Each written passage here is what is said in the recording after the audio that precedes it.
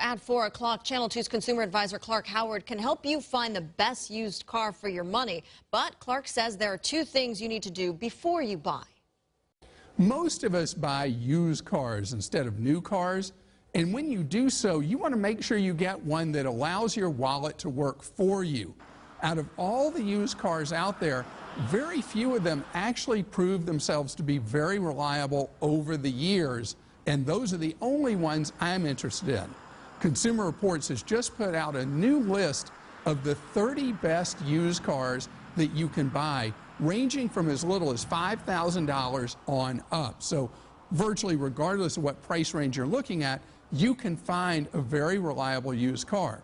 But even if you go to Consumer Reports and you select one from one of those cars on that list, that still doesn't mean you're getting a good, reliable used car, because you don't know its history, which could be ugly, could have been really abused, could have been in an ugly accident that's not disclosed to you.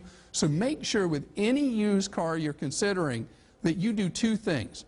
Check the vehicle title history. I've got a free source for you to do that at clark.com, and have it inspected by a mechanic of your choosing as a condition of purchase. That way, you'll hopefully have years of trouble-free driving.